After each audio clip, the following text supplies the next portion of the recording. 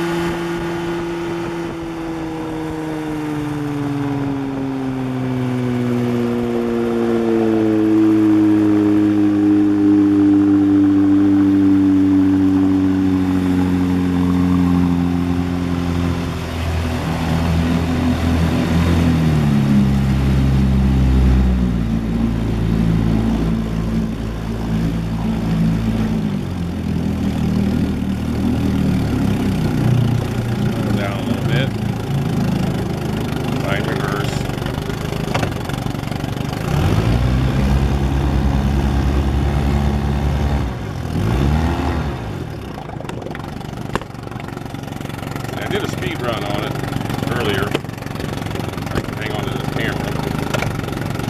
And up on the third notch, she was running right between 25, 26 mile an hour. A 14-foot Starcraft model SF 14-.